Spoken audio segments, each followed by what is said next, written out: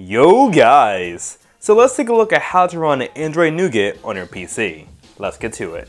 Okay, so the first thing you're going to have to do is download the Android x86 ISO. I'll provide a link over my website, so definitely check that out. So once you download the ISO, what you want to do is use this awesome program called Rufus, and this will create a bootable USB of the ISO for you. Now on your computer or laptop, insert the USB and boot right from it. If everything goes well, you should boot up right into Android Nougat. So from this point, this will work like any normal Android setup, so you can add your Google account and access the Play Store.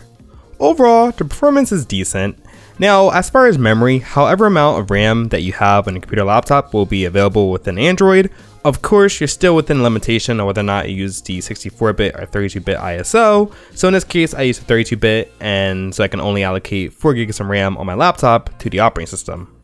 But like I said, overall performance is okay. There are some apps that don't work. Other apps like Minecraft, they work, but there is some lag to there.